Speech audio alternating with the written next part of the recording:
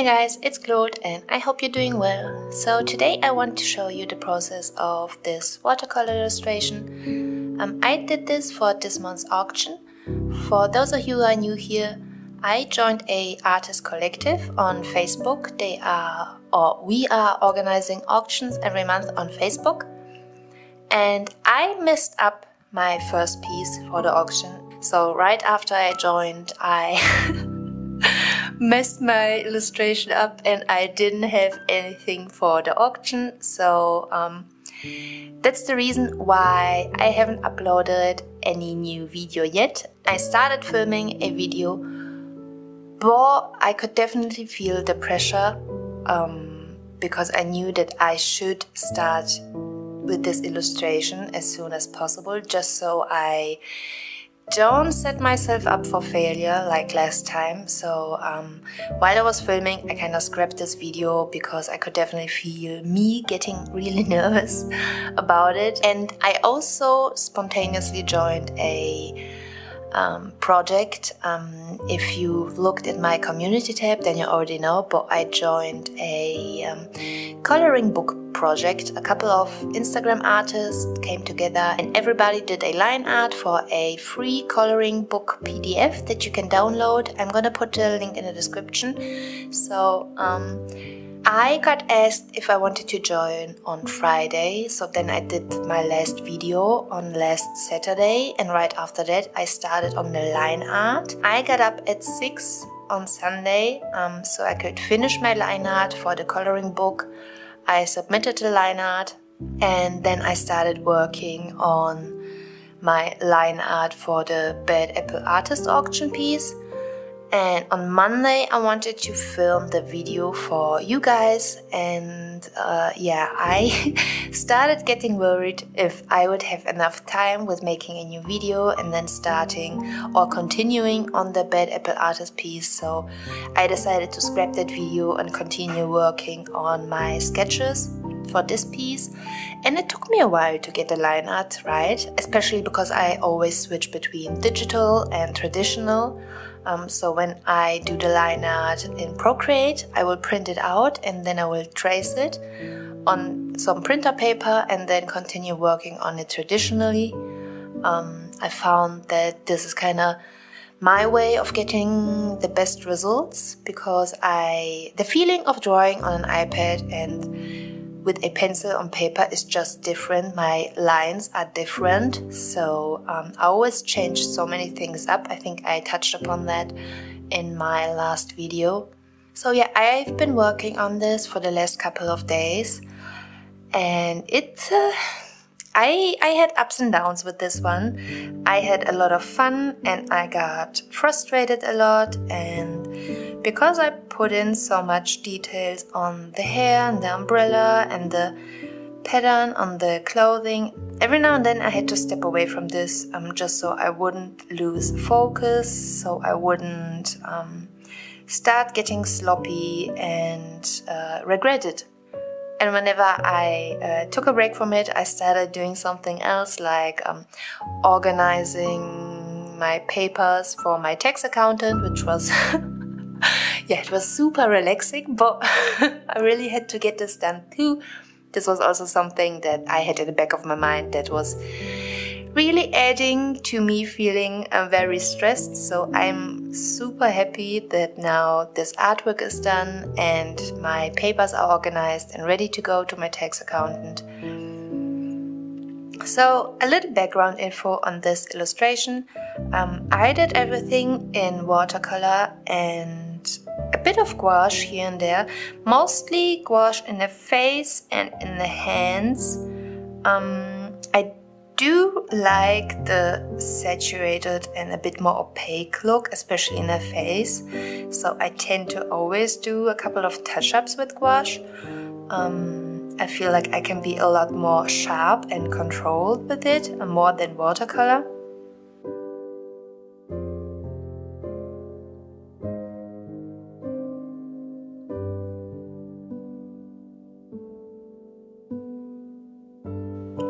So I already explained the idea behind this one in my last video, but for those of you who didn't watch it yet, Every Bad Apple Artist auction has 2 themes, and you can choose one of those, or you can do both if you find a way to combine them. So the themes for this month were fairies or fae folk and yokai. I already mentioned that I'm not really super knowledgeable when it comes to folklore or legends or any kind of ghost creatures. So I just looked a bunch of stuff up, and eventually I kind of got stuck on this yokai that is called Amabi or Amabiko, or also known as Amahiko.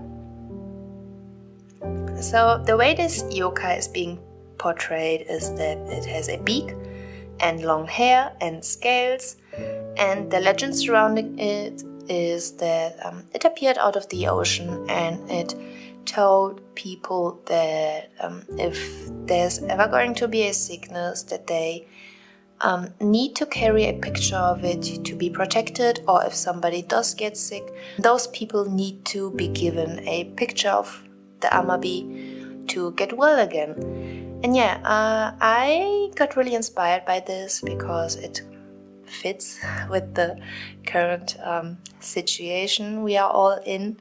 So yeah, I took inspiration from that, but I'm not big into drawing creatures. That's why I came up with the idea of doing this plague doctor mask-ish thing. And instead of the scales, just draw a kimono with a scaly-esque pattern, I guess. And yeah, so that's pretty much the whole idea behind this. And I really enjoyed the color palette. I really like these very muted blue, brown, greenish colors. It was really nice doing something like this, because I feel like all of my recent art has been very bright and colorful, which isn't a bad thing, but it's also nice to tone it down a tiny bit.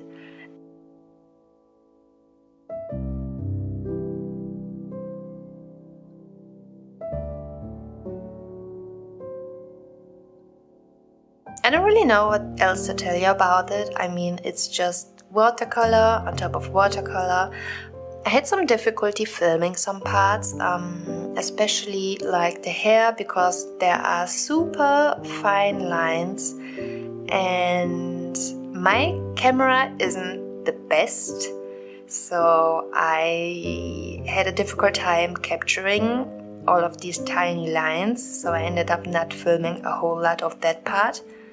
But I also didn't really film a whole lot in general for this piece. As I mentioned, the main focus of this was just to get this done, get this ready, and not have anything happen to it.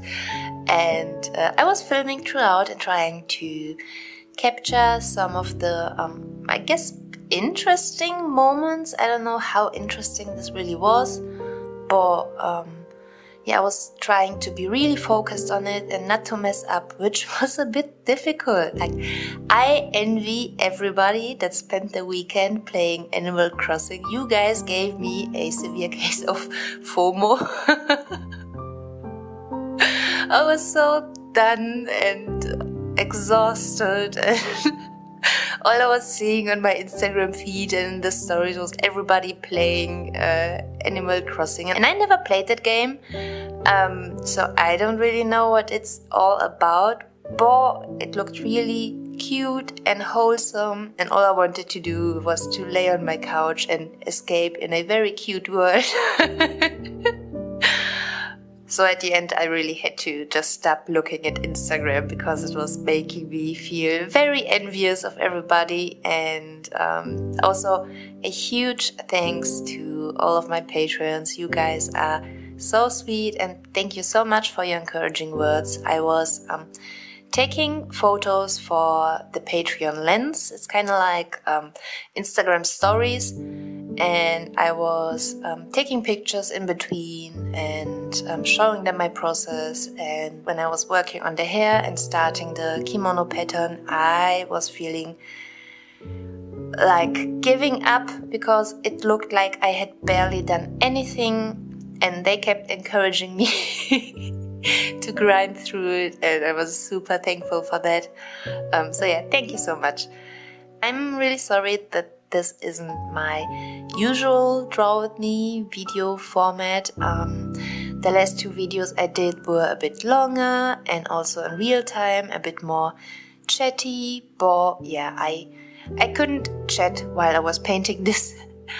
It's probably also for the better because I was very tired and frustrated in between, and I don't think anybody would have a lot of fun listening to me being grumpy. But now that this is done and I got my papers in order, I feel like a bit of weight has been lifted off of my shoulders. So after this video I will go back to my more casual, chit-chatty, longer format video for you guys, for everybody who is stuck at home still. We actually went out at the beginning of this week. We were running out of eggs and milk and stuff like that, so we had to get some new groceries, and it was a bit of a bizarre experience, to be honest.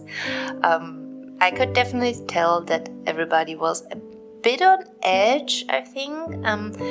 Everybody kept their distance, and people would stop in their track to either let us pass, or I could tell that somebody was waiting for me to move on, so I would give them some room and some space so they could pass. I never liked grocery shopping to begin with. To me it's always a stressful experience. This was just a new kind of weird and stressful. I felt like I really had to be focused while shopping, not to be too close to other people, you know, not to make them feel uncomfortable. And yeah, I hope our groceries will last another week, so we only have to go out once a week. That would be great.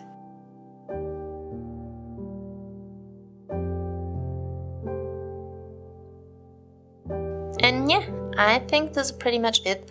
I spent a lot of time on this one. The line art took forever, and the painting took around 2-3-ish days. I don't even know. What is time? What is time, you guys? Overall, I'm happy with how it looks. I'm happy that I really poured all of my time and heart and soul into it. So yeah, now I just have to have my fingers crossed that somebody wants to buy it. I mean, I'm not quite sure how this auction is gonna go, if there's even gonna be a lot of people who are gonna bid.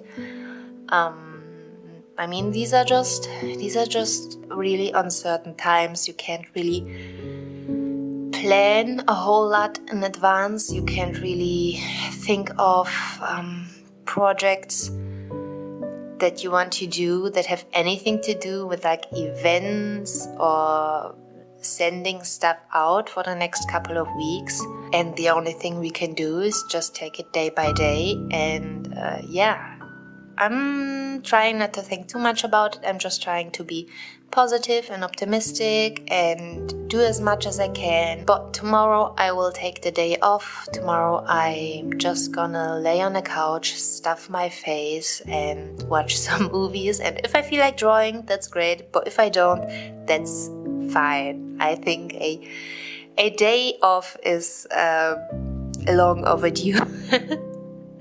So thank you so much for watching. I hope you enjoyed this process, and if you did, please hit the thumbs up and leave a comment or subscribe or do whatever you want. I don't care. I am done.